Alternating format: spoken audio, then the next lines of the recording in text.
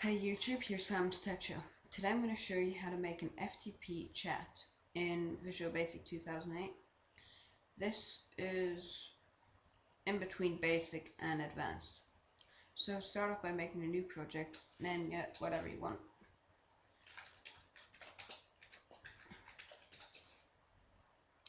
Once you've done that, my computer sometimes needs time to load, sorry about that. Okay, once it's loaded, you're going to resize your form to whatever you want. And you should insert 2 rich text boxes. Let's make it 3 so it's easier. Okay, 3 rich text boxes, 1 text box, and 2 buttons. I'll do that once my toolbox is loaded.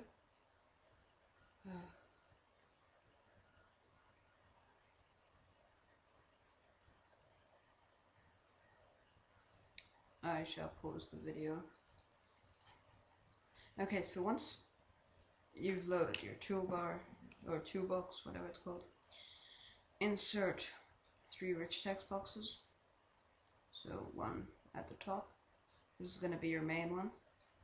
Let's make this read only true. So this is where you're going to see what people have written. Next one is where you write in. So let's make it like this. And now let's add 2 buttons.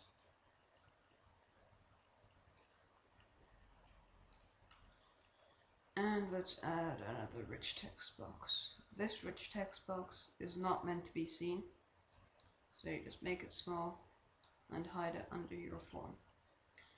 Button 1 will be called send, and button 2 will be called refresh. Unfortunately, you'll need refresh because with a timer it really screws up. Let's just make this a bit weird, I don't know. Okay, so let's start coding. You'll need an FTP server host, or just an FTP host.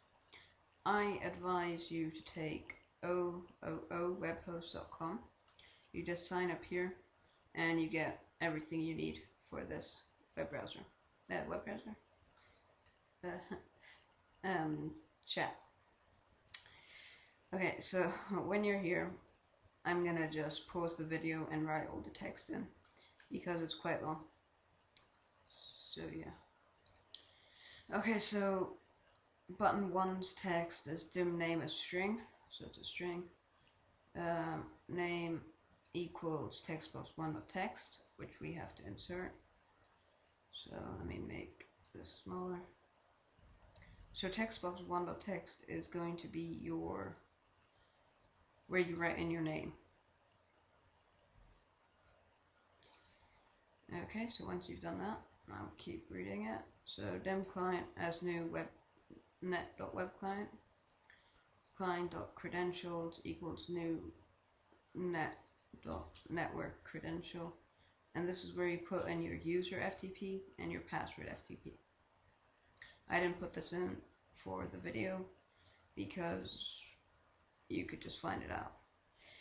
Then, or you could just log in and screw it up, I don't know. Client.UploadString, and then here's where you put your web host, and then /chat.txt. So I did a chat, so right here is chat. You just upload that to your web host. And then rich text box 1.text and nothing and name and this thing, and the rich text box 2.text, and then you skip a line. Yeah, so you can basically see this is so that when you click send, it refreshes it automatically. And for the refresh button, I will save it. I will pause. So this is basically the same as this, just that when you click send, it will send it, but then so that you don't have to click refresh, you got it right here. So that's all the coding you need. I would try it out, but I don't have the right code for that. Make the user and the password, but I can show you a different one. Okay, so this is one that I have made. So you can write in here, hello YouTube, send it, and then it refreshes it. So it says Simon said hello YouTube. It's not exactly the same as the tutorial, but you can see. And then if I open another one, okay, so now I've got two right here. So now I can write in hey YouTube, send it, and here it says hey YouTube, but then here unfortunately you gotta click refresh, and then it says hello YouTube and hey YouTube. So that's all.